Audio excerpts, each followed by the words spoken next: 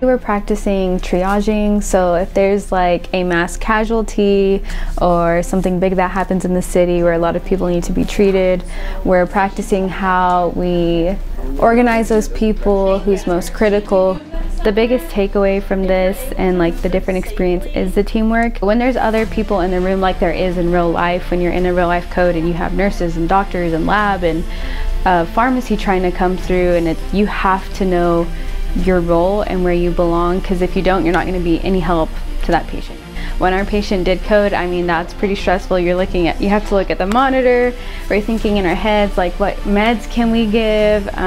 Do they need to be intubated? How are we going to take it from here? You saw that we did active CPR, and we did that for almost 10 minutes. You kind of zone out and you're just focused on what you're there to do, and that's just to save that patient's life. They did awesome. They did awesome. It's a good learning experience, and I think they had fun doing it. When we think about the hospital, we think nurses and doctors. You don't hear people say nurses, doctors, and respiratory therapists. Now, after COVID, you hear that a lot because, you know, we're the ones that work the ventilators, we're the ones that have to ventilate and oxygenate these people, like we're the ones there at bedside, like making sure that you can breathe. Nursing and doctors are very important, of course, but we play just as a vital role as they do.